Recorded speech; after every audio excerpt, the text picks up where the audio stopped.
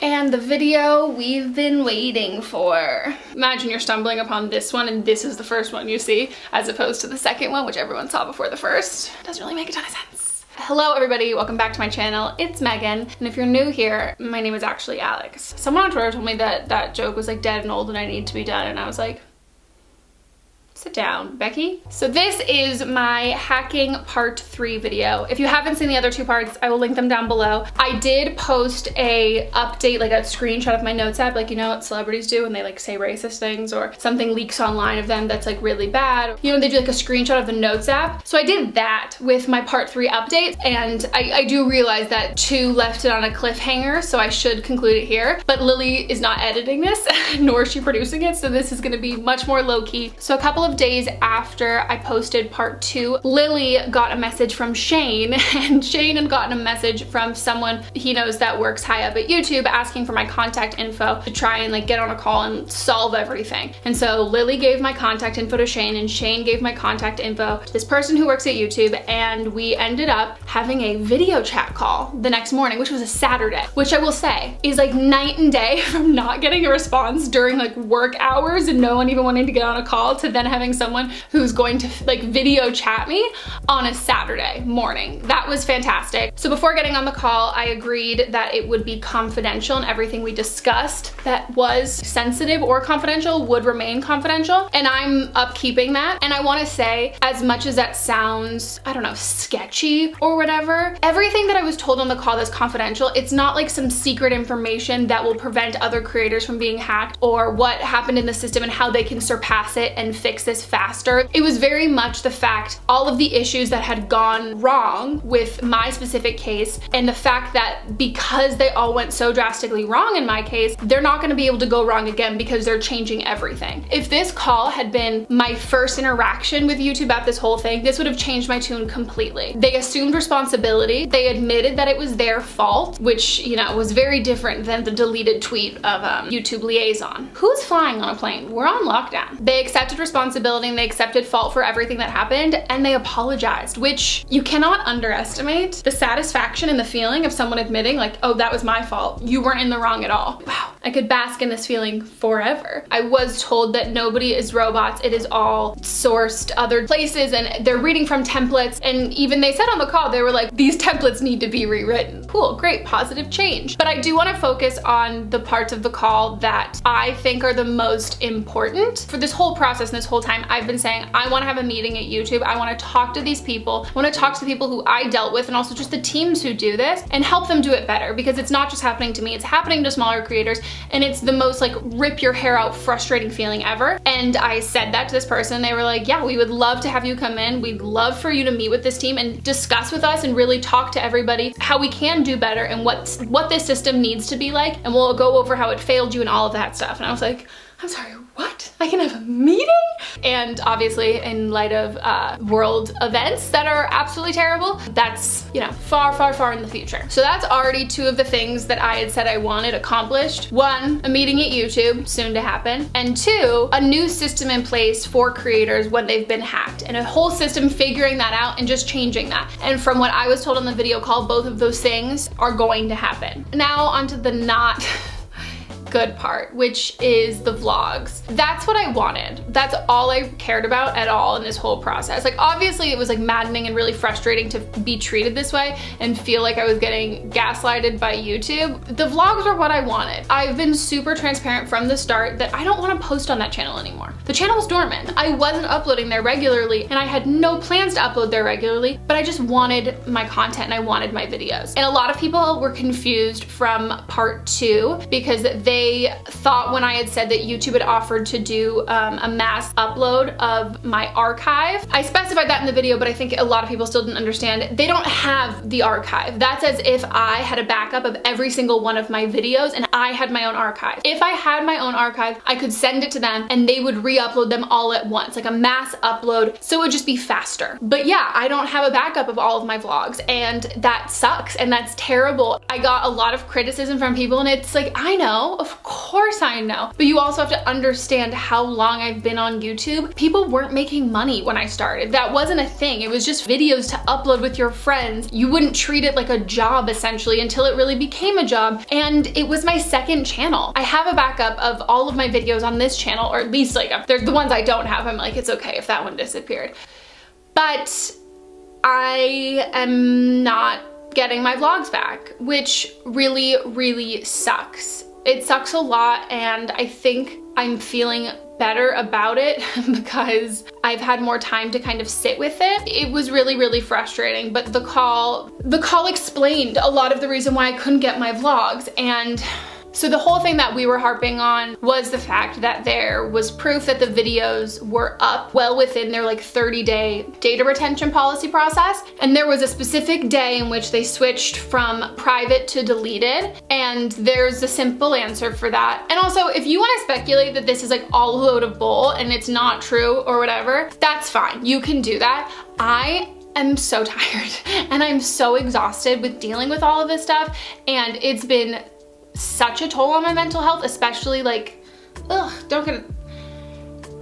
have to be okay with the fact that I lost my vlogs. Like, I have to be okay with it because I need to move on. If I just try and find all of these other like loopholes and things like that, like it's exhausting. Like I need to start the process of getting over it and being okay. So the reasoning behind it is the fact that it just didn't update on the right day. And they couldn't tell me, Claire and Walter on the phone, what day the vlogs had been deleted because they didn't have access. They didn't have that level of like, I don't want to make it sound like the White House, but like that security clearance or access. And even the person I talked to who's incredibly high up at YouTube, they had to go ask somebody who's really high up in the tech spot to specifically go in and figure that out. And the day that my videos were deleted was the day that my channel got hacked. Their video count uploader, that's not something that updates regularly. It takes a little while before it reflects that. And that was the answer that I was given as to why I didn't get my videos back, because it had been more than 30 days. And those loopholes that we had found in the 30-day process and all of that sort of stuff, they pointed out, yeah, we're all valid and all really great arguments, but it doesn't change the fact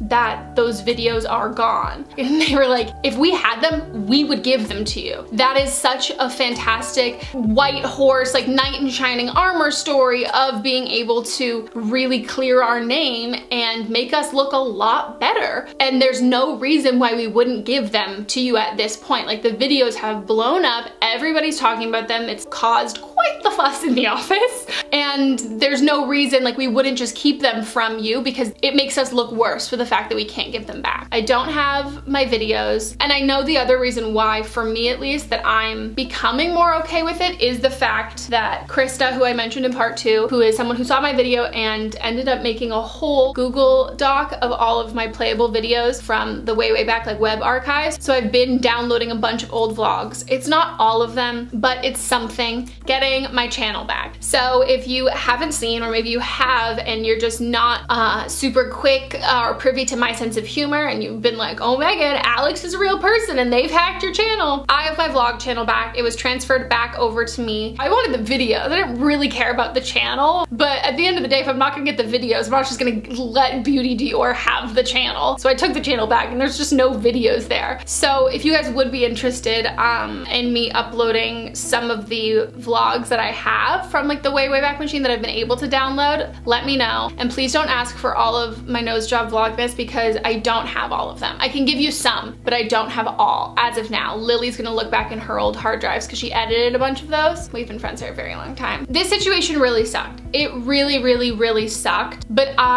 for my own peace of mind, I need to find the good in it, and I need to find the purpose and the use for all of it. Otherwise, I will just like become a puddle and just a soppy mess. It sucks, but this had to happen. This is how holes are found in systems. This is how problems are ironed out, all of those things. And it just so happened that it happened to me. And it's happened to smaller creators before, but I was the biggest channel it had happened to. As much as it sucks and I wish it didn't happen to me, I would rather it happen to me than somebody else who it's their entire livelihood and it's all of their videos that they've worked so hard on their main channel, all of that stuff. If it didn't happen to me or another creator at my size, it would have just kept happening to smaller creators, and it wouldn't have been alerted by the right people, because it's such a big company. But yeah, it's the reason why Claire and Walter are like, oh, we just found out about this, and they're just understanding that now. But I mean, from what I've been told, everyone at YouTube knows me well now, and they might be scared. Some might be afraid.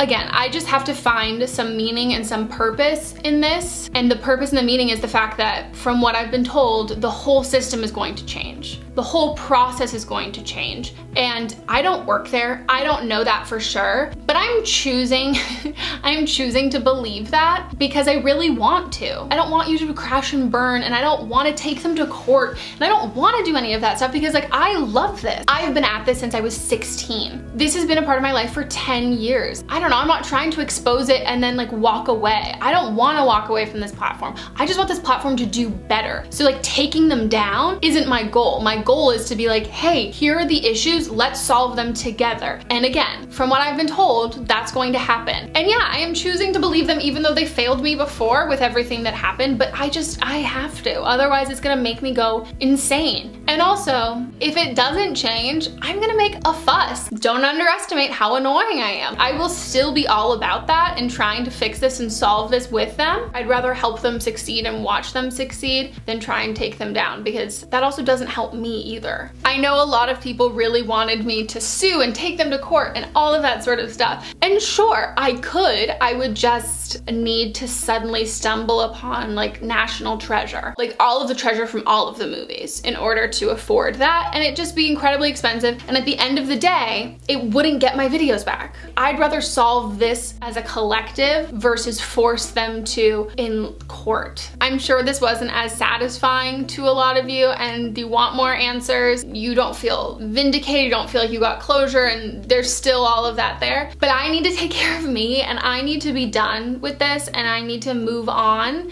and I need to have this be the conclusion, because otherwise I will go insane. I do want to say a massive, massive thank you to everybody who watched my videos, who helped me, who helped contribute to the Google Doc of finding all of my playable videos, who were sending me screenshots. It felt like you were doing all of this work for me and helping me so much. And so many of you who are doing that were people who've never watched my videos before, which is so fantastic and so nice. And the amount of hours that people put in who don't even know me to try and help me was so amazing. And I'm so thankful for all of this. And I think that's also a huge reason why I'm walking away from the situation and I'm okay, is because I feel so, I don't know, I don't want to say taken care of, but I feel so supported through all of this, that you guys have made all of this so much easier than it would have been if I was just, I don't know, I don't feel like I was really going through all of it alone. So thank you everybody, whether you just like watched it or commented or sent it to somebody, just thank you. All the creators who helped me. I also really want to thank the person that I talked to from YouTube, which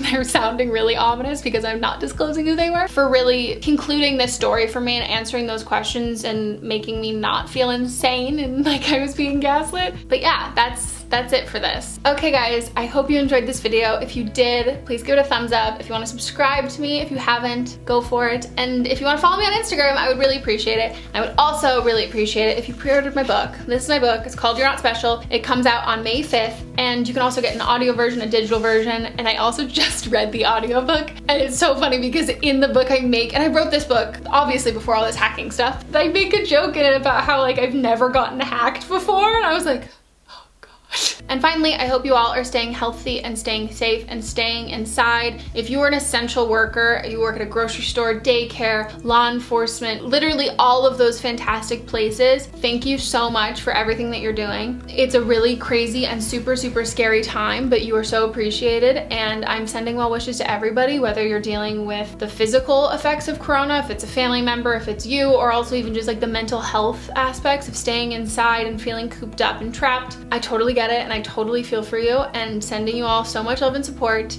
And yeah, stay healthy, stay safe, and I hope you don't get hacked. Bye guys.